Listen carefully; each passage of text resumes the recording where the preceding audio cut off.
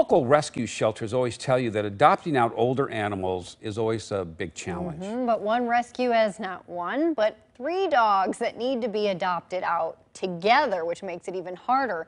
In tonight's Positive Vibes, Jenny Hansen shows us what makes the Will and Grace pack so special. Meet Will, Grace, and Karen. The siblings and their mom have a tight bond after a traumatic experience. Somebody had posted on Nextdoor that there was a dog dying in a backyard, and they called for a welfare check, and the police had come out and they weren't able to get in.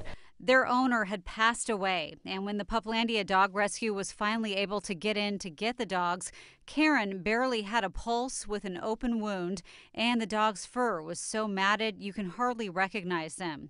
They had a brother, Jack, who passed away shortly after from lymphoma.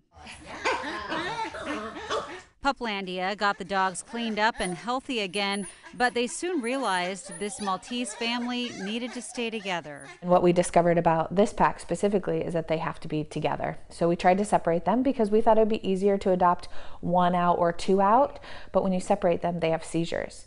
And I've never seen anything like it. The 3 are smaller than most cats. Will and Grace are 7, and Karen, their mom, is 13 years old.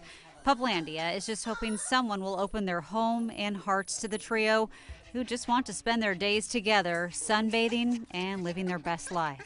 They just want to cuddle. I mean, this is how they act all day, so we're hopeful to find a home for the 3 of them. Okay, sign me up. I have adopted several older dogs and they are wonderful. There is a flat fee of $250 to adopt all 3. It's a pretty good deal. If you're interested in adopting Will, Grace, and Jack, we have the information in a link in this story on coin.com. It was